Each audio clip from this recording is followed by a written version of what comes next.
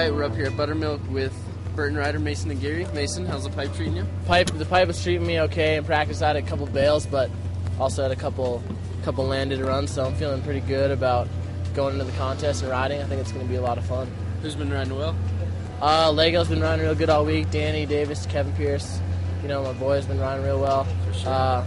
Another note, like Auntie and Marku and the whole Finnish guys, they've been killing it. So super, super diverse field of riders, but also a lot of good riders.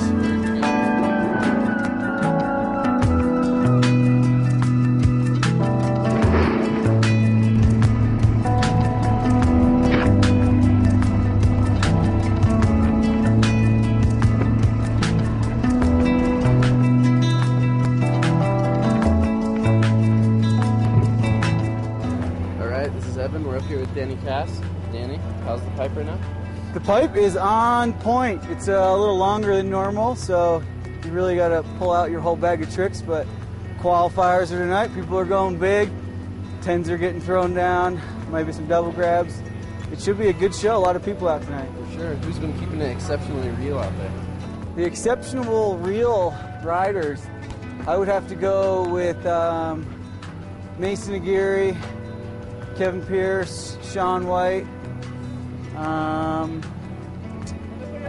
Danny Davis, and Ross the Boss is here. So I'd like to see a 20-foot backside there.